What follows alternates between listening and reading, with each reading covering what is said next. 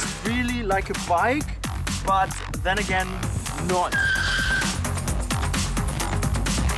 We need these products for the future. Combustion engine over and out.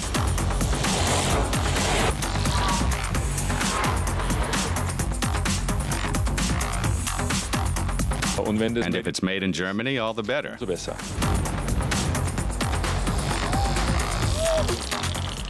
Whew! I won!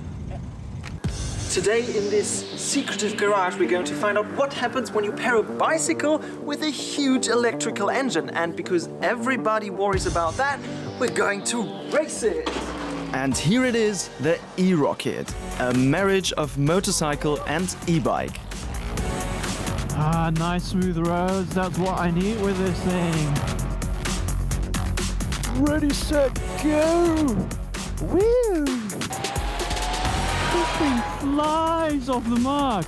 It's sort of really awkward to be driving a bicycle that goes 80 kilometers an hour.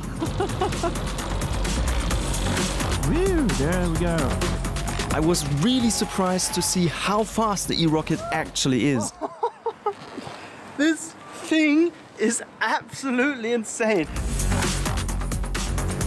eRockit is the name and also the mission. It was developed and produced in the outskirts of Berlin. And like every good idea, this one also begins with a personal story. It's about 10, 12 years ago. I was in Shanghai. I'm suffering from asthma. I know what it means not being able to breathe properly. And I was in Shanghai on one side of the street, was not able to see the other side because of smog. From that point of view, it came into my mind, what can you do to make this planet cleaner? What can you do to make the air cleaner? After years of tinkering and testing, he finally had the electrifying idea, an e-motorbike with pedals. You can also tell it's an electric motorbike because it weighs 120 kilos. And we have one unconventional thing right here. Motorbikes don't tend to come with pedals. We don't have the throttle grip that's been around on motorbikes for 100 years. Instead, you pedal away. That's my throttle.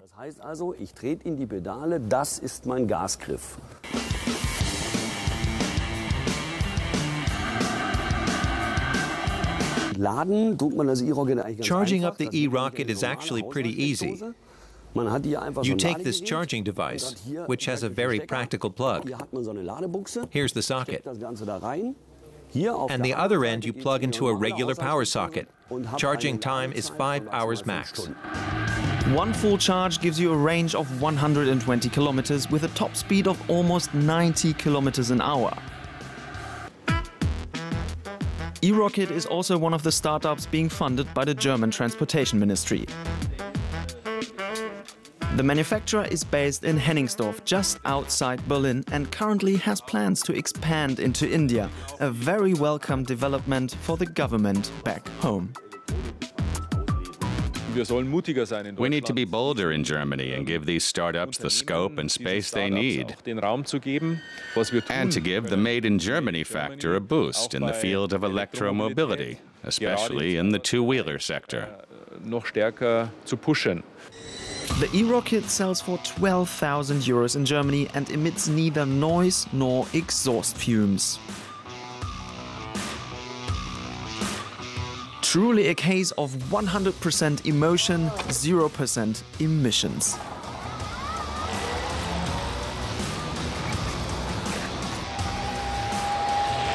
You have no shifting, no gear, so it's really perfect for city traffic. The pedaling takes really some getting used to.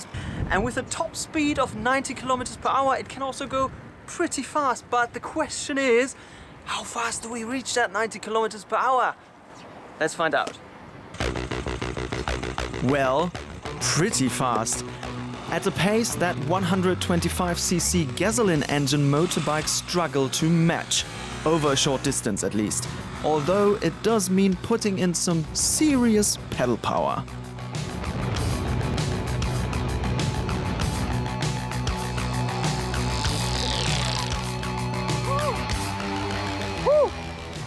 Oh, but it really takes like some effort to get up to speed. Yeah, you need to be quite sportive.